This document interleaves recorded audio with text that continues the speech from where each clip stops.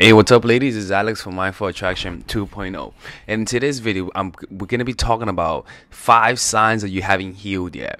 This is more about if you've been out of a relationship or you've been hurt, you've been neglected. It's one point or another in your life. If you see these signs in you, it means that you still haven't gotten over them, right? Now, it's not a bad thing, because if you see these signs in you, it means that you have a lot of room to grow. It means that overcoming this will provide you a lot more benefits than never having these kind of problems. You know what I'm saying? So it's a good thing if you actually go through this, because it'll force you to use the tools that you have already in your mind in order to improve upon yourself. But if you don't have these signs, you have nothing to work on. You see, so that's why it's actually good to have these kind of things, so that you actually have an excuse to use the arsenal of tools that you have in your mind already disposed. Because once you understand how powerful your mind is through overcoming this problem, you'll then be able to believe that you'll be able to overcome other problems because you overcame this problem. And that's how your self-esteem rises up, your confidence goes up by simply seeing a challenge and overcoming it, all right? So I'm going to show you, if you have this, it means you need to watch the next video I'm going to post. So with that being said, let's get started. All right. So healing is about being over. Isn't about being over your ex or forgetting completely about them. You see, so let's say somebody dumped you. Healing your heart is not getting over them. We've all gotten over our exes, but that doesn't mean that they didn't leave an imprint in our minds and heart that affects us until today. You see, we all have relationships.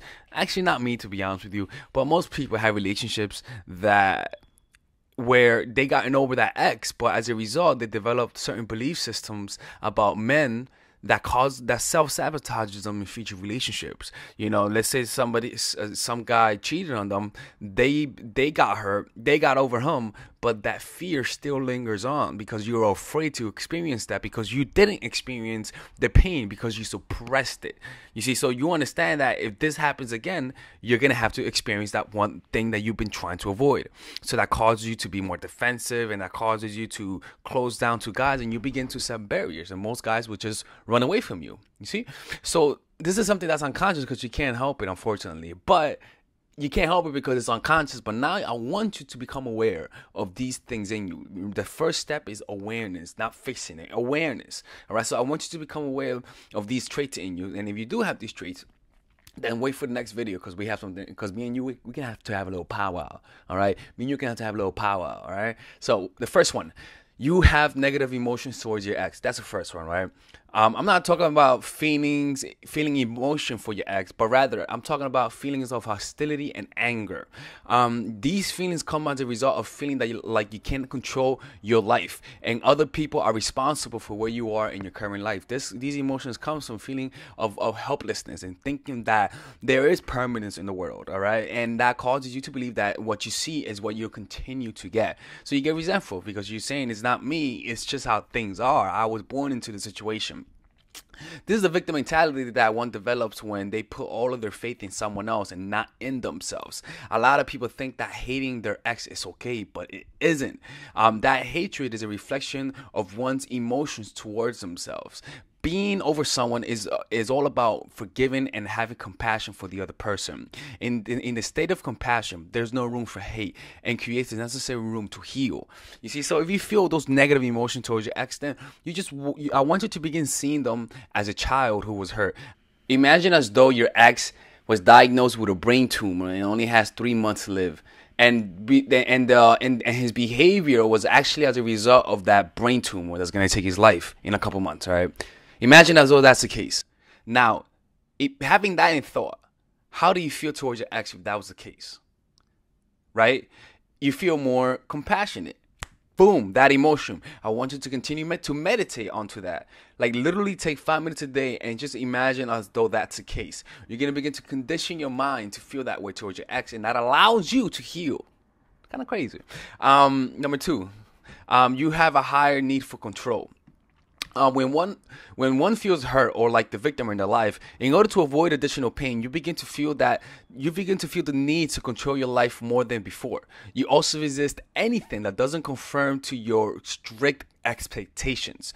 Have you ever encountered people who just need to be who need things to be their way or the highway? Those people who are unbearable to work with or be around. Why? Because they aren't flexible and there's no compromising with them. You must do things their way or they'll cause havoc. You see, in a relationship, if this becomes your defensive mechanism for pain, then you'll encounter men who are always in a state of defensiveness because you yourself are defensive. Because you're always trying to control everything how they are. Right? For example, my aunt, right? She's cool. I'm not talking shit on you, aunt. You know, tía, te amo, tía. Right? She'd be like, ese muchacho de porra está en ese YouTube y hablando de mí. Mira, habla con tu hijo. Ese malcriado. No, I'm kidding. So my aunt, she always needed to control everything. Like when I would make ramen, ramen soup, she'd be like, do it like this. I'm like, what? I'm like, aunt, I know how to make ramen. She'd be like, no, put it halfway the fire, put it halfway. I'm like, my bitch, what you talking about, man? I'm putting it high. I don't want to wait. No, put it this way. She will always ask me for that. It's because she always had the need to control, right? And so that comes when you're always defensive because you feel like if things aren't this way, you'll feel emotionally unbalanced. So it's kind of like it's kind of like playing that Bojangles, like slowly putting everything up. It has to be perfect because if something's off, the whole shit will collapse. You see, but that's because you are afraid of experiencing the pain that's inside. And one wrong move, you experience it, and that makes you very sensitive. The third one, you are more defensive. Not healing means being in pain. You see, being in pain means trying to avoid feeling more pain, which means you see the threat of pain at every corner. You then gear up with your mental armor and attempt to control your life so to avoid the pain that traumatized you in the past. If not, you'll find a reason to argue about everything. Your body will grow stiff and rigid and you'll slowly push people away. Whenever you don't heal from a pain, you're consistently feeling the pain at an unconscious level. So unconsciously, you're resisting. Unconsciously, you're saying, fuck, I wish something would change outside so I don't feel this inside. So you're constantly blaming the outside. You're constantly looking out for threats. You're constantly seeing pain everywhere.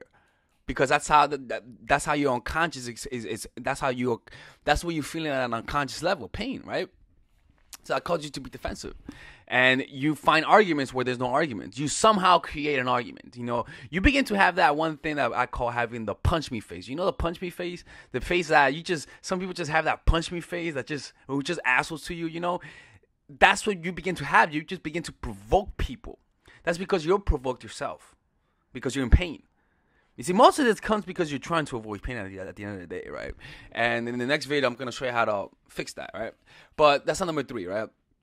Number 4, there is not acceptance behind your longing for them, right? There's nothing wrong with having feelings for someone. The problem arises when you resist the fact that you're still not over them. Don't lie to yourself. Be honest. Clearly what's inside you and accept it.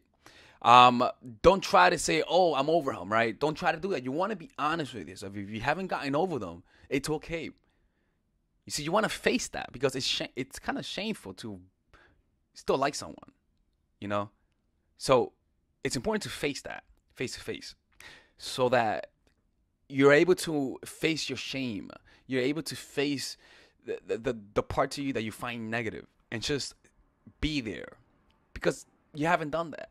So you want to do the opposite sometimes. When you haven't gotten a result, you want to do the opposite and see what happens.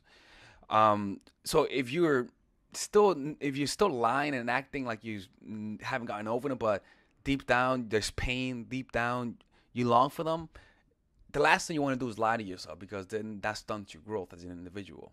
All right. Number 5, you still wake up in disbelief. Right, and this is another sign that you still haven't healed. If it's been months after the relationship ended and you still wake up in disbelief, it means that you're still having a tough time moving on. You haven't accepted it. Nothing's wrong with that, but you must face reality and accept that it's fucking over. You have to do that, right? The feeling of disbelief is an underlying resistance to reality. This will cause you to be stunted in the past and unable to move on into the future. If you believe that you haven't healed from your past relationship, then it's best to use that pain to grow. You see, practice mindfulness and use your pain as a spiritual practice. This will help you grow from your experiences. And I'm in the next video, I'm going to talk about that, how to do that, right? But that's the first step, is noticing what's going on, noticing that you still haven't grown, noticing that you're still looking for the same guy, looking for like that you're still looking for the kind of guy that broke your heart, trying to redeem yourself, trying to find a guy that reflects the other guy, so that hopefully you could like mentally masturbate into redeeming your self-esteem by saying, oh, he kind of really looks like my ex, so if he likes me, I mean, I'm good now, that trying to using that as a way to feel better is not going to work, because those things will always disappoint you. What you have to do is go in yourself and face whatever that is that you don't want to face. You see? Anyways, it's Alex from mindforattraction.org 2.0. Don't forget to comment and subscribe and hit the notification button. A little notification, tap that, right? Tap that. If you want one-on-one coaching, want to get like one-on-one advice from me, go to Mind for Attraction 2.0. And also, if you want the monthly program, the Coach in the Pocket program, also go to mindforattraction.org. Like in the game coaching, you'll see the links on the links below. All right. Anyways, take care and have a good day. Bye bye.